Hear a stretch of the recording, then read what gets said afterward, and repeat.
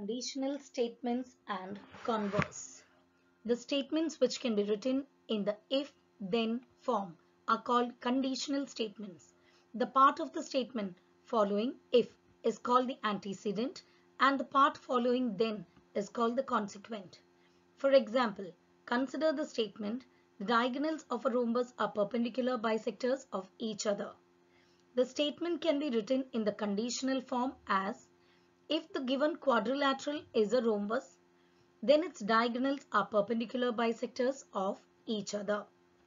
Here, in this statement, the part coming after if, that is, the given quadrilateral is a rhombus, is antecedent, and the part coming after then, that is, its diagonals are perpendicular bisectors of each other, is called as consequent. Proofs. Self-evident geometrical statements which were accepted by all are called postulates. Example, there are infinite lines passing through a point. There is one and only one line passing through 2 points. All right angles are congruent with each other. These are called as postulates. Properties proved logically are called theorems. Let us learn a direct proof of the property of angles made by two intersecting lines. Theorem. The opposite angles formed by two intersecting lines are of equal measures. Given line AB and line CD intersect at point O such that O is in between AB and O is in between CD. We have to prove angle AOC equal to angle DOB and angle BOC equal to angle AOD. Proof. Angle AOC plus angle BOC is equal to 180 degree angles in linear pair. Similarly, angle BOC plus angle BOD equal to 180 degree angles in linear pair. Angle AOC plus angle BOC equal to angle BOC plus angle BOD, that is from these two. Both are equal to 180, hence these two left sides also will become equal to one another. Therefore, after eliminating BOC and BOC from both the sides, we get angle AOC equal to angle BOD. Similarly, it can be proved that angle BOC equal to angle AOD.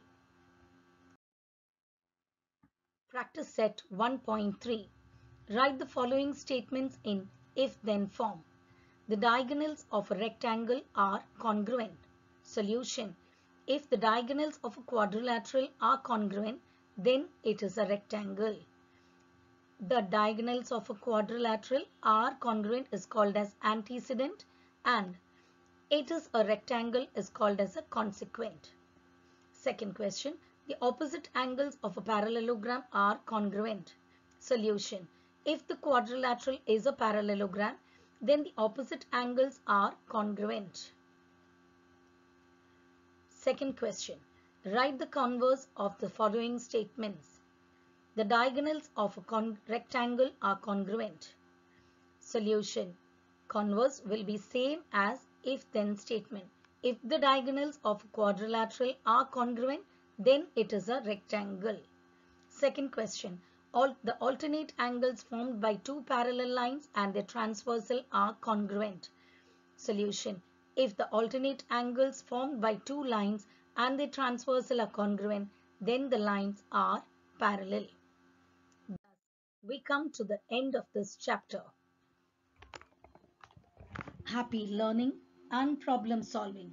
Problem solving is to identify the problems, discuss about it, solve it, and again go back to the problems and practice it again and again. Thank you.